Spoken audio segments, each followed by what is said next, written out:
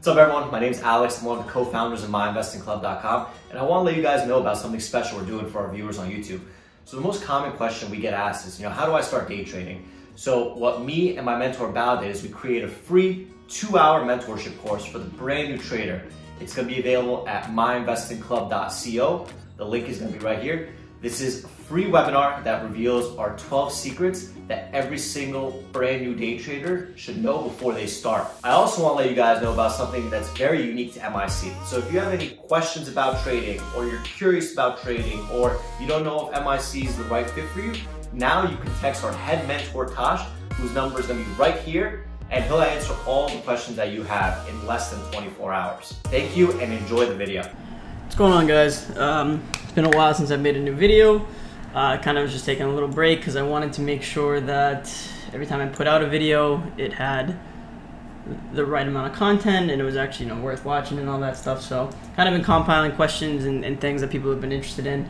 The biggest one that I want to go over today is still seems to be people are struggling with stock selection and actually creating watch lists and stuff like that. So I want to go over my morning process, how to pick stocks, how to avoid them, etc. So first thing I do when I wake up is pull up Slack and I go to the watch list, right? So all I do is I go to the watch list tab, I scroll to Alex's watch list, make sure it's the current one, right here.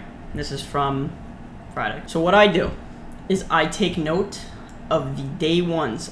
For low-hanging fruits, guys, for me, the way my edge I feel like works is I strictly stick to day 1 and 2. Anything after that, unless it's a major runner, my edge is significantly gone. So I look at the hot stocks of the day. So CHCI, 1, and I write it down in a notepad like this. UYFC,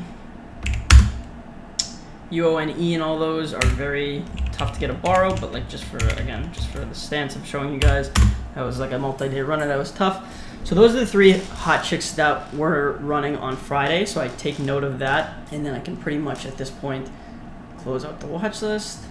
Okay, so now actually drawing the lines and building on that. So the first one that we see is CHCI. So I pull up the chart, right? And if you guys have watched my previous video drawing lines, right, which I hope you have, this will help you with that as well. So a big part of low-hanging fruit for me, I think, is the closer that the pops get to VWAP is good, because if you think about it logically, this is the volume-weighted average price. Most of the people that are holding or have a position on the long side, especially, maybe if it gets back to here, they'll want to sell for break-even or a small loss. So I always try to base my lines close to that if it's possible. But going into tomorrow, again, lines could gap down. So this is just for today, just for learning purposes. So I look at this, it was one of the hot chicks, it popped up, ran, and dropped. So now there's bag holders for us to short into. So I see resistance at 330s and 320. So ideally to me, I would love to see a pop to 320, 340, 350 as for a low hanging fruit rate. So I'll write that down. Looking to short and bounce to 320. So that means the way I would attack that is I would have 10% of my bullets at those levels. So that, it'd be 10% here, 10% here, 10% here. When it confirmed, I would look to add to my winner. And with a stop, again, on low-hanging fruits, I like to be a little bit wider with my stops, but I'd probably write down, I just look at this next line, right?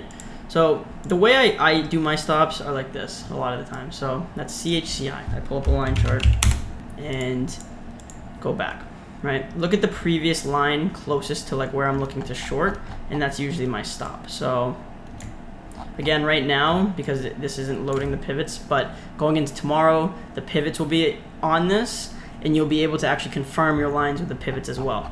But so I kind of see this 340 line. So my stop out kind of this level here. Let's see how close it gets. 365. That would probably be my stop.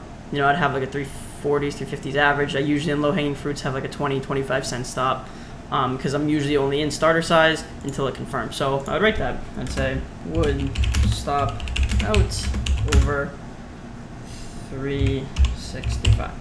I write that down because I want to make sure in my head I've confirmed my thought process and where I'm going to stop out. There's no questions. I'm not in the trade thinking, shit, where am I going to stop out?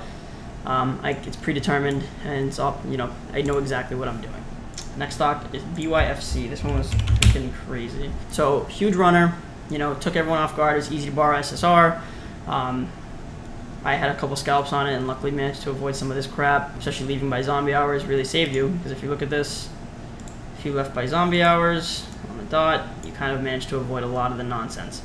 But anyways, as a low-hanging fruit, going into tomorrow, again, assuming this doesn't gap down or anything, I would probably be looking for, and when stocks are like easy to borrow and, you know, had so many people in it involved, I try to make my pops a little more drastic. So honest to God, let me pull up the line chart to confirm this here. So if you guys see what I'm doing, right, I'm just looking to see exactly where the stock really had trouble, like where exact lines that gave it that level of difficulty. So what I'm seeing right here is resistance in the 340s, 350s, and then 380s and 4.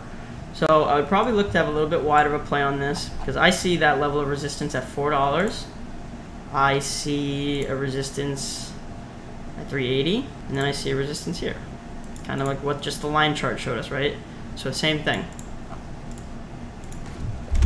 Write down our plan. Looking to scale a bounce to 350, 380, $4. Okay. That would kind of give me that, you know, right in the 380s average, around somewhere in there. I would probably go much smaller size for my first bullet here, just to kind of get a feeler out there, and if it worked, I would add, you know, as it broke back down, you know, red, green, and all that. So that was my plan there, and then again, we pull out the line chart to determine my stop. That's just how I am. So my stop, you can see this line right here is 410. So my stop would be, stop out over 410, right? Because that's how I do my stops. I literally just go line to line. If it breaks the next resistance, as long as it's not too far away, I stop out. If it's too far away, I size down dramatically, or to me, it just doesn't even make sense. UONE. No reminder, this is low-hanging fruit. UONE. This stock is a little bit out of my pay grade, but I want to make a plan on it. I like to practice because, again, you know, as guys like Bao and Alex have been doing this for so long, but my time will come where I will be trading these as well.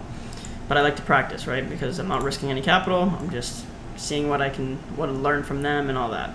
So now I think this thing's pretty done. I think everyone expected this dries runner. The flow's still bad. I don't think it's dead, but I don't think it's, I just don't think it's going to be that kind of runner. But who knows? So we make a plan for it. VWAP's around 42, so that's kind of my ideal spot, right? Like I see, pull up the line chart, I see that 42, and I see 38. So honestly, I would probably be looking to short pops towards this 38, call it, what is that, 38.50 maybe? Yeah, maybe 38.50. Sometimes like with these, like the range is so big, so it gets tough. I'd probably want to actually get pops towards closer to 40, just looking at the chart. I mean, we did see this double resistance here.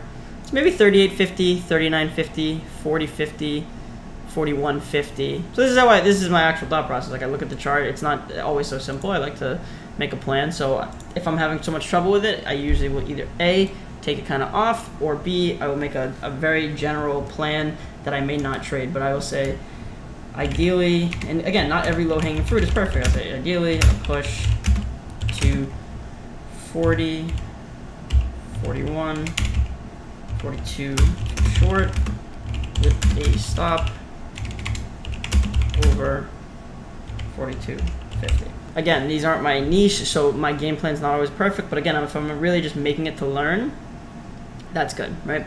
So I'll take that watch list, I will post it on a note like this, and in front of me, I will leave it over in the corner. So like if this was my main chart, it would literally, I have a separate window that I keep here. So that way I always remind myself exactly what I'm doing. I don't want there to be surprises. I don't want anything to change.